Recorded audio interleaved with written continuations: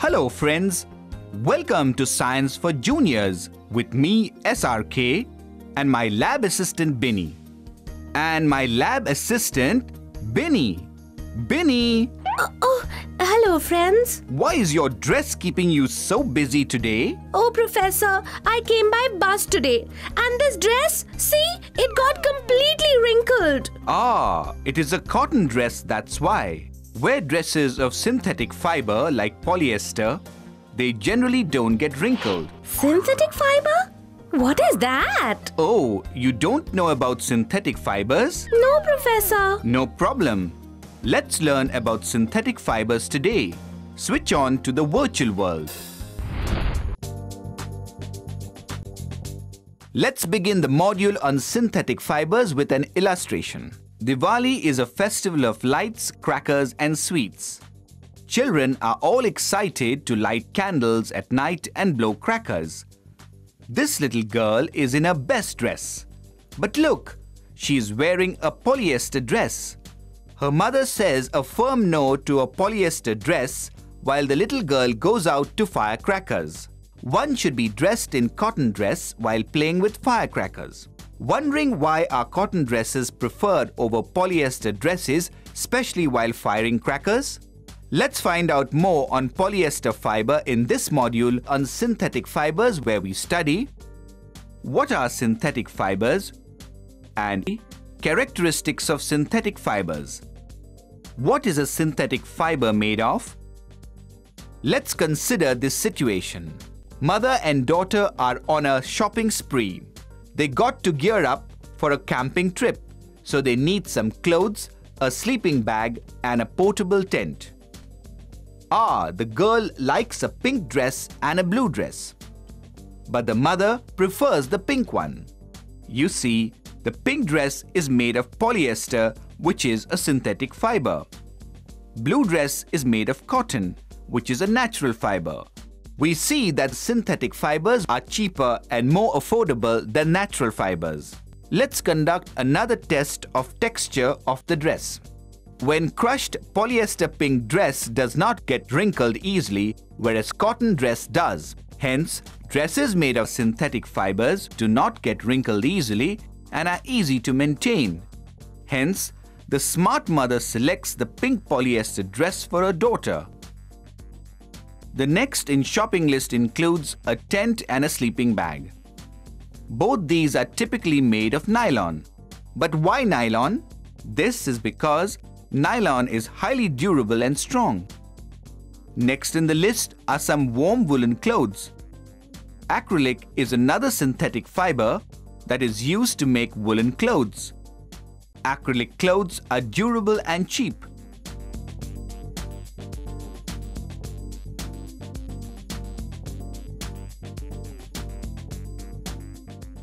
To sum up, polyester, nylon and acrylic are all different types of synthetic fibers.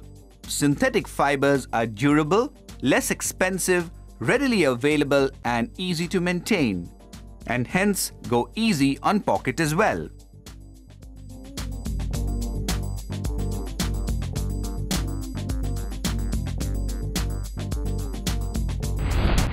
So Binny, now you understand what is synthetic fiber? Oh yes, and I never knew before that polyester and nylon are synthetic fibers. Science always expands our knowledge, Binny. And Professor? Yes? Thanks for the fashion advice. Anytime. Next time I go shopping, I will make sure to pick some good dresses of synthetic fiber. I wonder, what is it that this synthetic fiber is made up of that it doesn't even get wrinkled? Oh, I can tell you that. Let's hit the virtual world and see what makes up the synthetic fiber.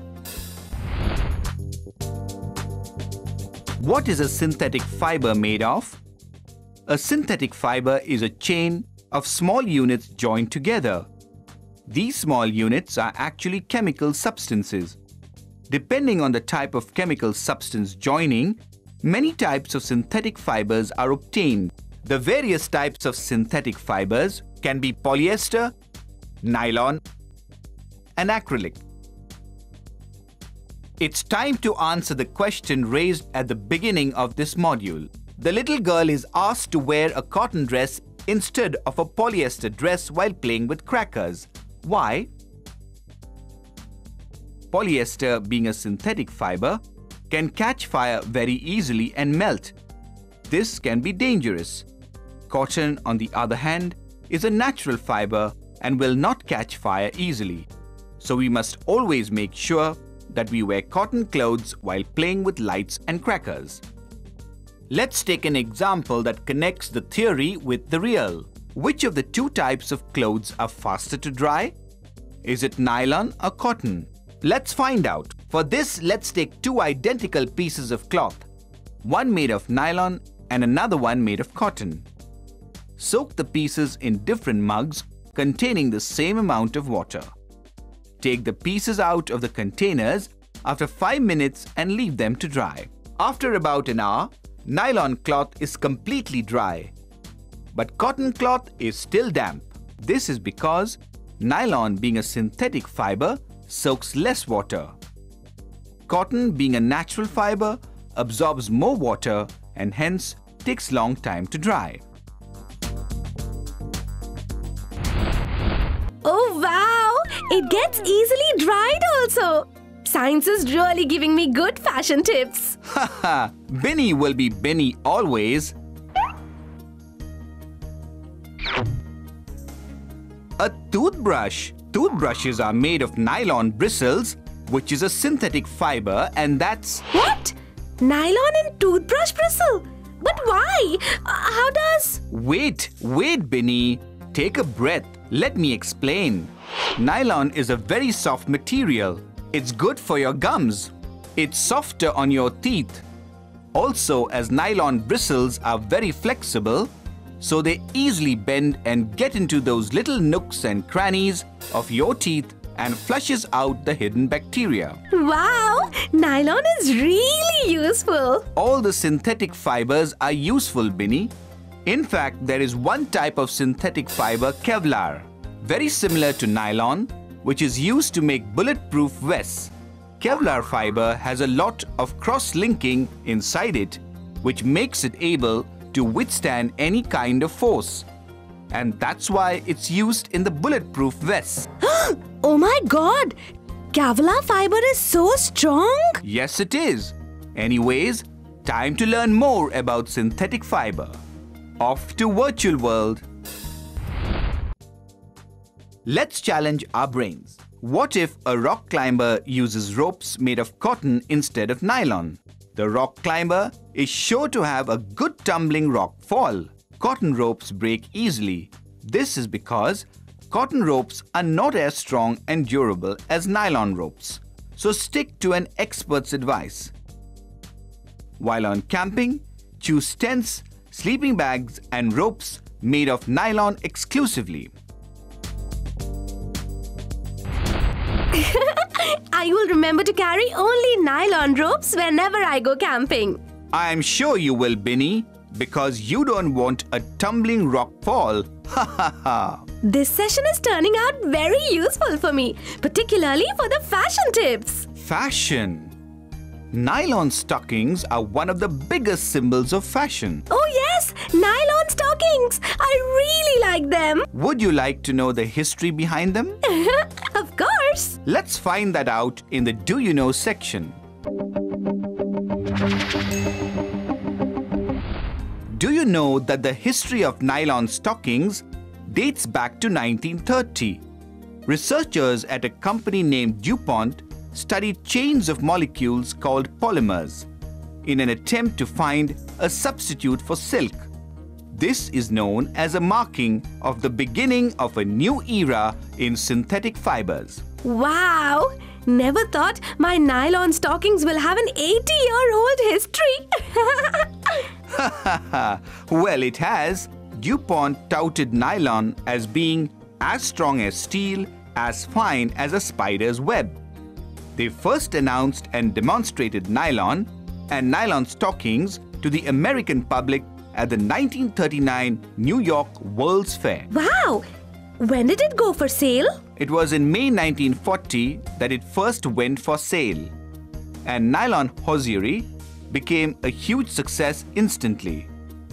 Women lined up at stores across the country to obtain the precious goods. My God, I'm sure they would have been a hot seller. Well, for the first year on the market, DuPont sold 64 million pairs of stockings. Quite an interesting history, I must say.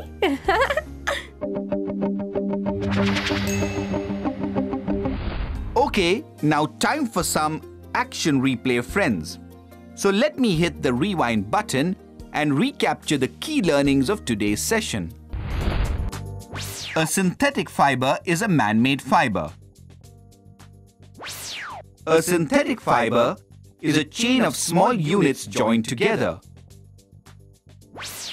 Nylon, polyester and acrylic are types of synthetic fibers. Synthetic fibers are durable, less expensive, readily available and easy to maintain. So, Binny, how did you find today's session? Well, quite enlightening, Professor, and very, very useful, especially the fashion bit. Binny, will never change. Well, whatever makes you hear better is fine. Anyways, time for me to say goodbye to my dear friends, but I will see you again soon.